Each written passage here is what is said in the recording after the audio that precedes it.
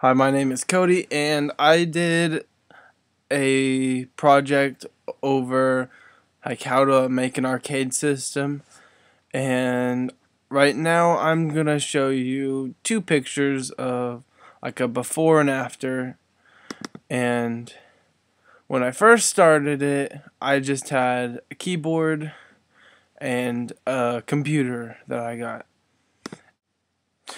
Anyways, I'm gonna show you the steps and requirements that you need to take to be able to make an arcade system. And the first thing you ultimately want to do is find out what kind of computer you're going to use. I use the eMac, which isn't that popular with making arcade games. But the most popular would have to be a Windows.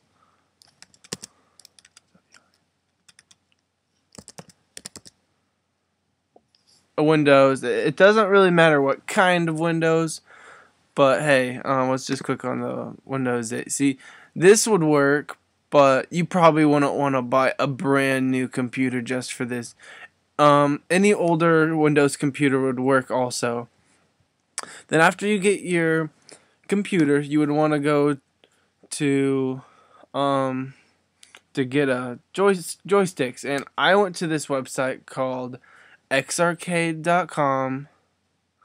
And right here you can buy them pre-made, your joysticks, and these are USB adapters, and it can adapt to your PC or a desktop. It ultimately doesn't matter. There are two of them that they sell here. One is with a trackball, which is this in the middle, and one is just without the trackball.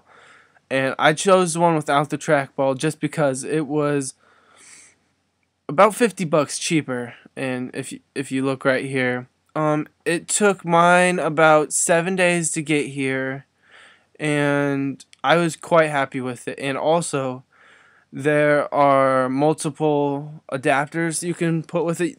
You can adapt it to an Xbox, a GameCube, PlayStation 2, like Atari, anything like that. It gives you guidelines, like if you read on more. Then you would want to get an emulator, and the emulator that I use is MacMaim. And if you go here to this website, macmaim.org, you can see all the downloads and just read the titles and find the right download emulator that you want. And when you find the one you want, the emulator looks like this down here where I'm pointing at with my cursor. And after that, you want to get some ROMs or some games you want to play on your emulator. And I went to romnation.net, and there's many places where you can get games, like coolroms.com, MU Paradise, etc. Just type in like MAME and ROMs, and you'll find many places.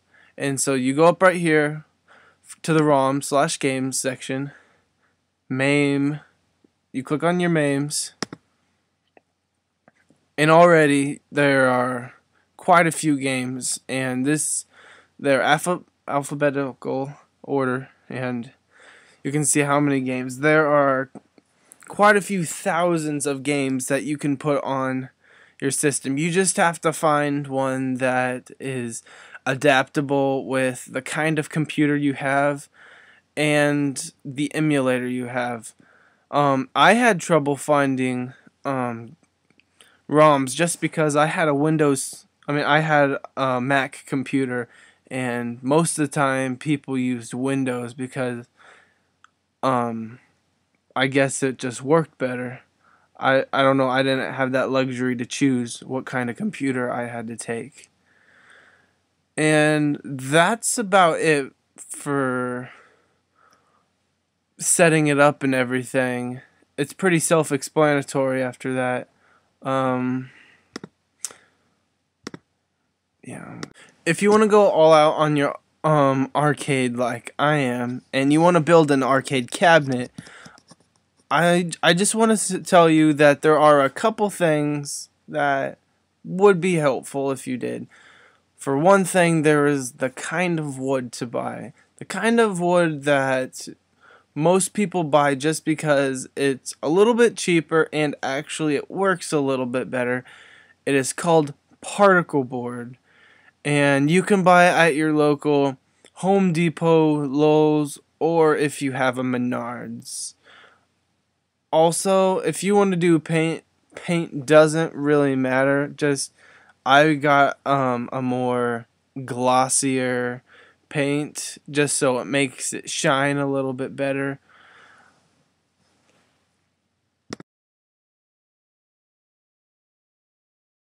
Yeah, I am going to show you how to install the X Arcade joysticks and stuff. It is quite simple, but it took me a long time because I had no one to show me.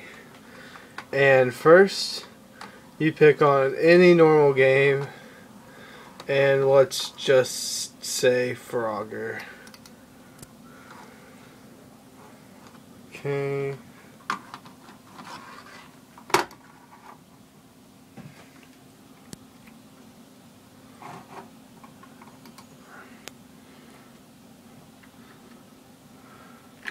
Okay, and when you get it up, you click the tab button, and that goes you to this screen right here, and it says input gen installed one.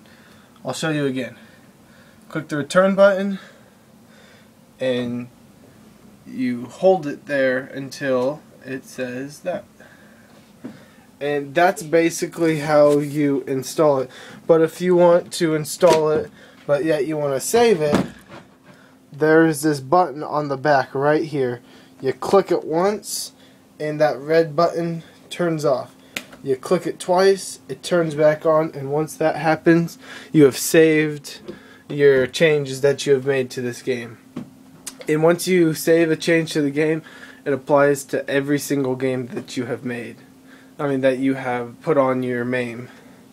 And that was a little quick tutorial of how you set up the X Arcade.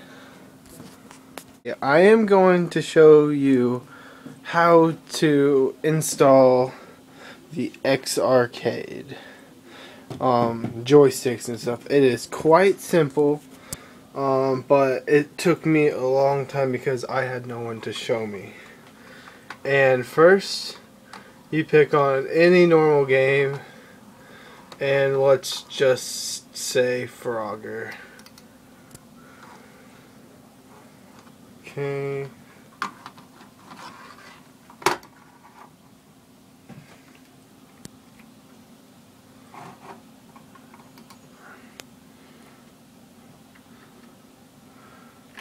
Okay, and when you get it up, you click the tab button, and that goes you to this screen right here, and it says input gen